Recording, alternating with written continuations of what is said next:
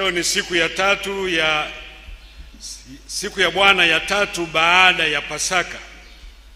Tunaiadhimisha siku hii ya Bwana iitwayo Jubilate, kwa kifupi, au Jubilate Deo, yani msifuni Mungu, mpigieni Bwana kelele za shangwe, kwa mujibu wa Zaburi ya 100 ambayo sote tumeisoma mwanzoni mwa ibada hii. Pigieni Bwana kelele za shangwe, muimbieni Bwana, lihimidini jina lake. Tunapaswa kumshukuru Mungu katika ibada hii na kumpigia Bwana kelele za shangwe kwa ajili ya uaminifu wake na kwa ajili ya rehema zake nyingi kwetu. Zaburi ile ya 100 anasema ni kwa nini natupasa kufanya hivyo, kumpigia Bwana shangwe. Yeye ndiye aliyetuumba sisi tu watu wake, tu kondoo wa malisho yake. Tuna kila sababu ya sisi viumbe wake kuungana na viumbe wengine kumtukuza Mungu, kumpigia kelele za shangwe. Katika somo la pili tulilolisoma kutoka Warumi, Mtume Paulo anasema Mungu apaswa kutukuzwa na sisi kwa sababu Kristo amefanyika mhudumu wa agano la kutahiriwa kwa ajili ya kweli ya Mungu, kusudi azithibitishe ahadi walizopewa baba zetu. Na anaongeza tena, ili mataifa wamtukuze Mungu kwa ajili ya rehema zake. Ili mataifa wamtukuze Mungu kwa rehema zake.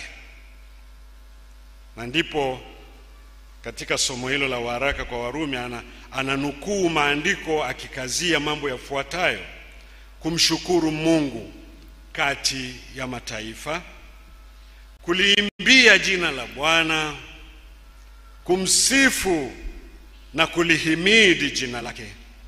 Na tena anasema, furahini enyi mataifa pamoja naye.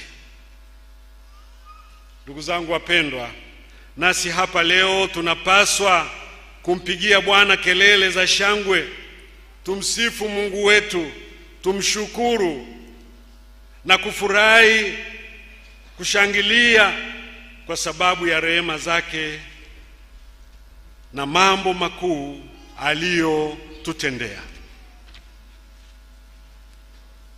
Ni kwa ajili yako, ni kwa ajili yangu. Tazama mambo makuu na rehema za Mungu ambazo amekutendea, amenitendea mimi, na hiyo tu itoshe kwa sababu ya kwa nini tunaambiana na kukumbushana leo kwamba tumpigie Bwana kelele za shangwe. Kipekee tunamsifu na kumtukuza Mungu kwa ajili ya dayosisi hii ya kusini mashariki ya Ziwa Victoria, iliyo sehemu ya kanisa letu la Kiinjili la Kiluteri Tanzania.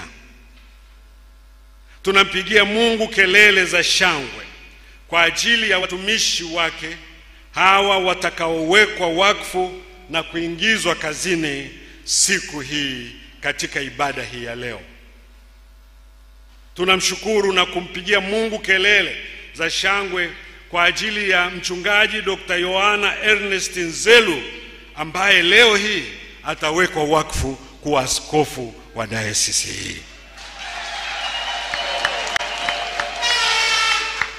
Tunampigia Bwana kelele za shangwe kwa ajili ya mchungaji Dr. Daniel Henry Mono, ambaye naye atabarikiwa na kuingizwa kazini kama askofu, kama msaidizi wa askofu wa dayosisi hii.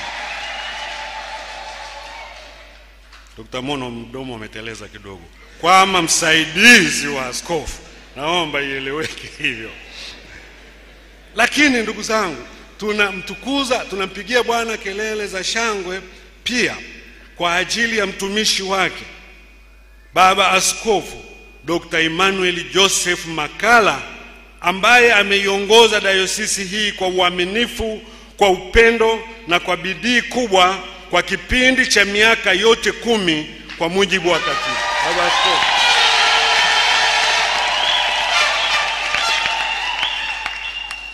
tunampigia Bwana kelele za shangwe.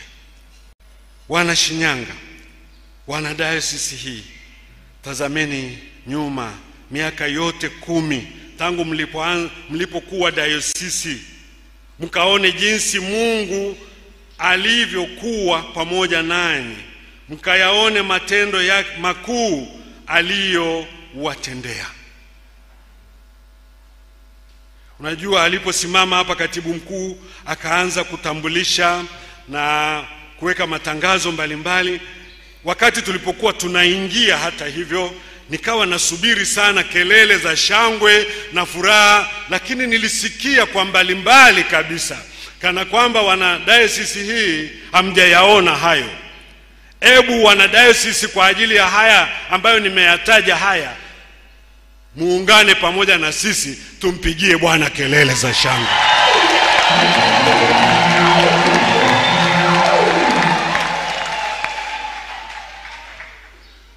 Nikasema hawa wana Shinyanga hawayaoni, hawayatambui, mbona kimya kimya hivi? Nikasema basi hata kama basi haya hawajayaona, basi angalau basi tupige kelele za shangwe, kwa sababu tunaye Yesu.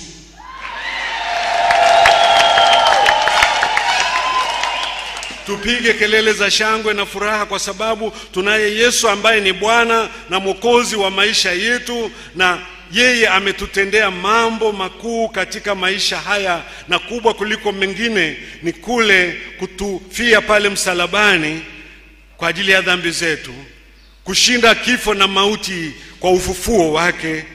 Na kwa namna hiyo, kwa kumwamini yeye, tunapata kusamehewa dhambi zetu, kuhesabiwa haki na kufanywa upya kuwa wana wa Mungu. Kwa ajili hiyo tu tunapaswa tena kusema Bwana Yesu asifiwe. Na sisi tuliimba hapa tulipoimba Zaburi, kwa maana anasema sauti ya furaha na wokovu imo hemani mwa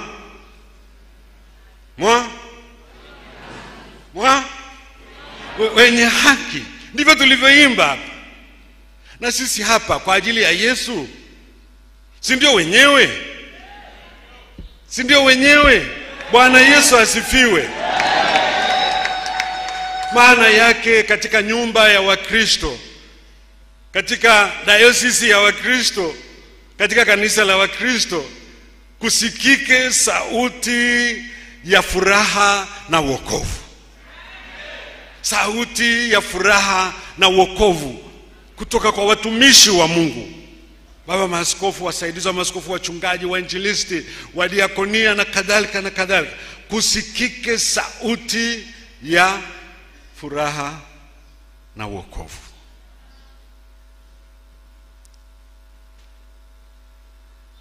Ndugu zangu, tunakaza tena.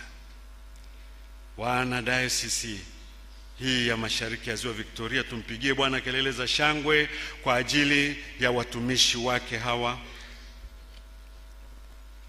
Wana dayosisi hii, tutazame nyuma, tuangalie Mungu ametutoa wapi mpaka tukafika hapa.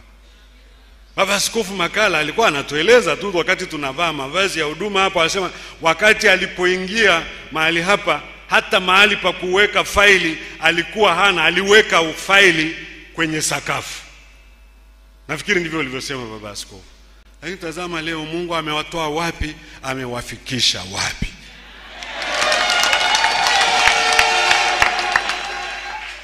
Tunapaswa kumwinulia Mungu sauti na kelele za shangwe, sio tu kwa sababu ya yale ambayo ametenda, wala sio tu kwa sababu ya watumishi hawa, wanadayosisi hii napenda kuambia, mpigieni Bwana kelele za shangwe kwa sababu ya hayo ambayo anakwenda kuitendea dayosisi hii. Tumesema ahadi zake ni za kweli na uaminifu wake ni wa milele. Watumishi mlioitwa, Bwana anaenda kuwatumia kama vyombo vyake vitakatifu, viteule, na anakwenda kutenda mambo mapya katika dayosisi hii. Ndugu zangu, katika somo hili kuna jambo jingine ambalo tunataka kukaza juu ya maisha mapya ndani ya Yesu, na ndicho kichwa ama mada kuu ya juma hili kwa mujibu wa kalenda ya kanisa letu. Maisha mapya ndani ya Yesu. Tumesikia jinsi wale wanafunzi wa Yohana walivyomwendea Yesu na kumhoji wakisema, kwa nini sisi na Mafarisayo tunafunga lakini wanafunzi wako hawafungi? Kwa nini? Ndipo Yesu alipowajibu akisema, hawa hawana haja ya kufunga na kuomboleza kwa sasa, kwa sababu ninyi mnafunga ili mpate kujinyenyekesha, kutafuta uso wa Mungu. Lakini pia mnafunga ili kujionyesha mbele za watu, muonekane watakatifu. Mnakuwa wanafiki katika kufunga kwenu. Anawaambia, mnafunga ndiyo, lakini hata maana na kusudi la kufunga hamzingatii tena. Unajua, ukisoma pale kwenye Isaya mlango ule wa 58, Yesu alifahamu vizuri sana kwamba Mungu ameweka saumu, kipindi cha kufunga, kwa ajili gani? Kwa ajili ya toba, kwa ajili ya kumrudia Mungu. Mlango ule wa 58 ukisoma, anasema kuanzia mstari wa 4, tazama ninyi mwafunga mpate kushindana na kugombana na kupiga kwa ngumi ya uovu. Hamfungi siku hii ya leo hata kuisikiliza sauti yenu juu. Kuisikizisha sauti yenu juu, ili ninyi msikike tu. Je, kufunga namna hii ni saumu niliyoichagua mimi? Je, ni siku ya mtu kujitaabisha nafsi yake? Ni kuinama kichwa kama unyasi na kutanda nguo za magunia na majivu chini yake? Je, utasema ni siku ya kufunga na ya kukubaliwa na Bwana? Je, saumu niliyoichagua siyo ya namna hii? Yaani kufungua vifungo vya uovu, kuzilegeza kamba za nira, kuwaacha huru walionewa, na kwamba mvunje kila nira? Je, sio kuwagawia wenye njaa chakula chako na kuwaleta maskini waliotupwa nje nyumbani kwako? Hayo ndiyo maagizo yaliyokuwa na ndiyo lilokuwa kusudi la kufunga hata katika Agano la Kale. Lakini Yesu alijua kabisa kwamba hawa wanafunga tu ili waonekane mbele za watu, na wanafunga kwa ajili ya kujionyesha mbele za watu. Lakini ukisoma kwenye Mathayo mlango ule wa 6 mstari wa 16, Yesu anawaambia hawa Mafarisayo, tena mfungapo msiwe, anawaambia wanafunzi wake, tena mfungapo msiwe kama wanafiki wenye uso wa kukunjamana, maana hujiumbua nyuso zao ili waonekane na watu kuwa wanafunga. Amin nawaambia, wamekwisha kupata thawabu yao. Bali wewe ufungapo, jipake mafuta kichwani, unawe uso, ili usionekane na watu kuwa unafunga, ila na Baba yako aliye sirini, na Baba yako aonaye sirini atakujazi. Hayo ndio alikuwa mafundisho ya Yesu juu ya kufunga. Sio kwamba Yesu alikataa kufunga, lakini hawa wanamjia ili kumhoji, ili kumpinga, kwa hoja na hivi na Yesu ndipo anapowapa somo hili kwamba mnafunga ili muutafute uso wa Mungu. Mnafunga ili imani na tumaini yenu liweze kutimizwa katika Masihi mnayemngojea. Anawaambia sasa Masihi mwenyewe yuko hapa. Masihi mwenyewe anayengojewa ni mimi. Na sasa nipo pamoja na hawa ambao wamenipokea, wakaniamini, na wanaonifuata hawana sababu ya kufunga.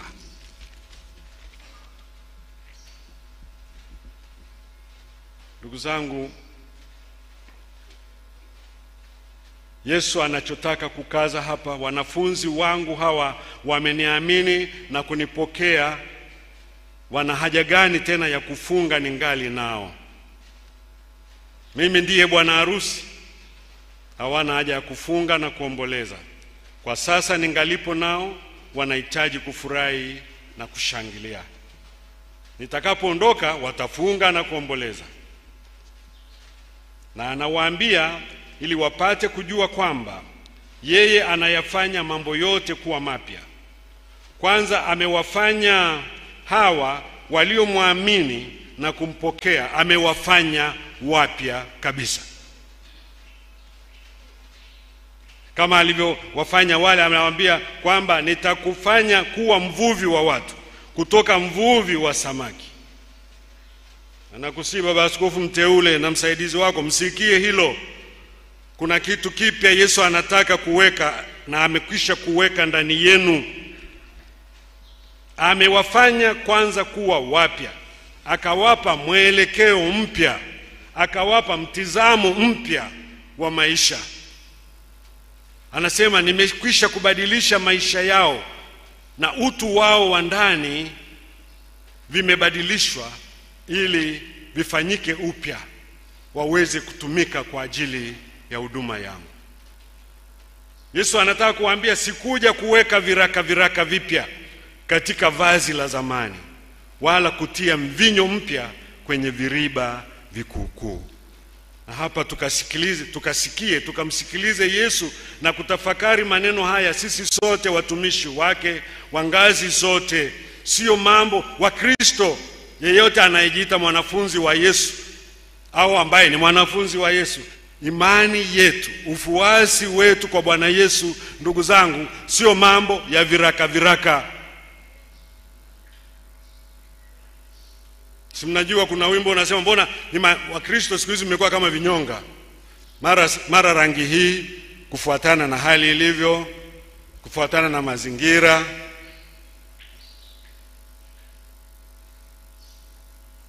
Yesu anasema sio ufuasi wa viraka.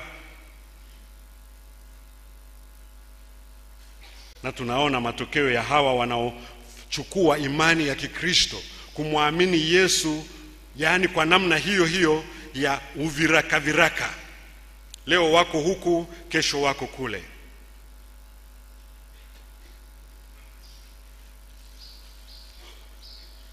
Na matokeo yake tunaona watu ambao sasa ni kama wameraruka kabisa kutokana na vibandiko vya viraka wanavyowekewa na watu wanaoitwa watumishi.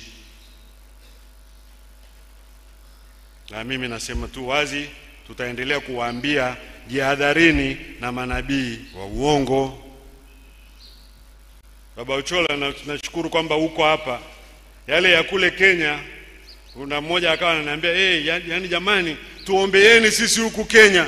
Kuna wengi sana wanamna hii na watu wanapotea sana. Nikamwambia hamjaanza, sio huko kwenu, haijaanzia huko kwenu, yako tangu zamani. Lakini hata hapa kwetu Tanzania, kuna watu walikufa pale kwangu Moshi, walikufa watu 20, wanaambiwa wakanyage mafuta. Wale kaambia sio mapya haya. Lakini yote haya ni kwa sababu gani? Watu kutokupokea mafundisho, kuyashika kwa moyo wote, na kuwa na masikio ya udadisi, wanataka kujaribu vitu, wanafikiri imani ya Kikristo ni kitu kama mchezo wa kuigiza. Hapana. Sio mambo ya viraka viraka. Ukiamua kumpokea Yesu, mshike kweli kweli, umfate, umwamini kweli kweli. Ni huyu Yesu anayesema tusiweke neno lake la uzima, wokovu anautupa, tukaweka katika viriba vikuukuu. Yesu amesema, nimekuja ili wote wawe na uzima, kisha wawe nao tele. Na tazama, na yafanya yote kuwa mapya. Na hata leo hii anasema, nasimama mlangoni nabisha, mtu akisikia sauti yangu na kunifungulia, mimi nitaingia ndani yake, nitakaa kwake. Ndivyo Yesu anavyosema. Unajua, huyu Yesu ndiye aliyembadilisha Sauli. Huyu alikuwa njiani kwenda kuwaua wa Kristo, akambadilisha akamfanya Paulo. Na huyu Paulo ndio huyu anasema, tazama ya kale yamepita. Mtu akiwa ndani ya Kristo amekuwa nini? Amekuwa kiumbe kipya. Huyu ndiye Paulo aliyebadilishwa na Yesu. Na mahali pengine hata anasema, sio mimi bali Yesu Kristo aliye ndani yangu. Ndio maana ya Yesu kweli kukaa, kuingia na kukaa. Anapotawala maisha, anaongoza maisha, unakuta unayafanya mambo ambayo katika utu wako wa kale usikamwe usingeweza kuyafanya.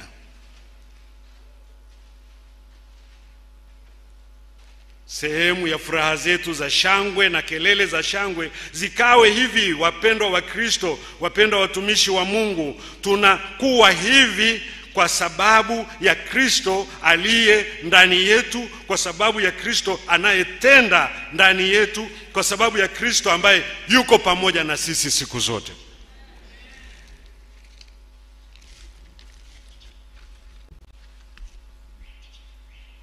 Yesu anataka tujitoe kweli kweli, sio nusu huku tukishikilia mambo yetu na tabia zetu za zamani. Ili tufanywe upya kweli kweli, tunaalikwa tumpokee, tumwamini, tumpende na kumfuata. Yeye awe ndiye mtawala na kiongozi wetu katika mambo yote. Sisi wana KKKT tukae ndani ya Yesu, tukae kabisa ndani yake, tukikataa mambo maovu na kumwachia Yesu nafasi ayatawale maisha yetu, aliongoze kanisa letu. Na ndipo tutakapoona ukuu wake na nguvu yake na uaminifu wake. Tutaiona raha na furaha ya kutembea naye, na furaha katika utumishi na ushuhuda wetu kwa Bwana. Yesu atatupa nguvu na nia ya kuutunza na kuuimarisha umoja wetu wa kanisa hili la Kiinjili la Kiluteri Tanzania. Nje ya Kristo tutakuwa tunajidanganya. Ndani ya Kristo yote yanawezekana katika upya wa maisha. Ndani ya upendo la Kristo tutaendelea, watumishi wa Bwana, wachungaji, maaskofu, madiakonia, kuendelea kumtumikia Bwana kwa uaminifu, kwa upendo na kwa bidii. Tena tutaendelea kuitenda huduma hii pasipo kubaguana. Ndio upya huo wa Yesu anaoletwa katika utumishi wetu, katika utumishi wake. Kwa maana ndani yake hakuna Myahudi wala Myunani, hakuna mwanamume wala mwanamke. Anasema hakuna wakabila hili na wakabila lile, hakuna warangi hii na rangi ile. Utumishi huu ametupa kwa rehema, kwa neema yake na bila ubaguzi. Tusonge mbele tukatumike kwa uaminifu, bila woga, bila hofu, bila unafiki wa namna yoyote, mbele ya watu wote na mbele ya mataifa yote. Baba Askofu mteule na msaidizi mteule, Bwana amewateua ninyi miongoni mwa wengi muiongoze dayosisi hii kwa mwongo huu wa pili, na hakika Bwana amekusudia kutenda mambo mapya kupitia ninyi nyote. Anasema kwa neno lake kwako wewe askofu mteule, usiogope, ni mimi niliyekuchagua.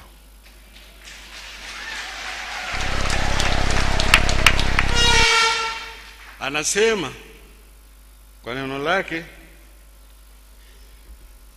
kwako wewe msaidizi mchungaji Dr. Mono, usiogope, nitakushika kwa mkono wangu wa kuume. Hakika ni wajibu mzito, ni wajibu wa kupokea kwa kutetemeka, kwa unyenyekevu wote, lakini mkimruhusu yeye atawapa nguvu mpya, atawapa maono mapya. Ni wapi baada ya hapa alipofika baba askofu Makala, sasa Mungu anataka hatua nyingine kwa ajili ya diocese. Maono Mungu ndiye atakayewapa, na ujasiri wa kuyafanya Mungu atawapa. Ninyi mkautende wajibu wenu kwa uaminifu, kwa upendo, kwa ushirikiano, kwa bidii nyingi, kwa maana mtayaweza mambo yote katika yeye awapaye nguvu, katika yeye anayetupa nguvu. Ndugu zangu, jina la Bwana lihimidiwe, naye akazidi kutufanya sisi sote kuwa vyombo vyake vipya akatufanye vyombo vipya, upya wa maisha ukaonekane, sio tu katika maneno lakini katika mienendo yetu. Watumishi tuliopata nafasi, tuliopata bahati hii, tukawe mfano wa kuigwa. Lakini na sisi wa Kristo, kila mmoja kwa nafasi yake, Mheshimiwa Christina Mdeme huko hapa, ukawe mfano. Na mkuu wa wilaya na mfano. Ndio anasema nuru yenu ifanye nini? Iangaze. Iangaze. Wazazi kule nyumbani, hivi vilio tunavyosikia vya watoto, mkawe mfano katika kutenda kwenu, katika kubeba wajibu huu wa malezi ya watoto wetu na makuzi. Yeye akatufanye kuwa vyombo vyake vipya kila siku katika ufuasi wetu, katika imani na ushuhuda wetu. Maisha mapya ndani ya Yesu Kristo yanawezekana. Amen.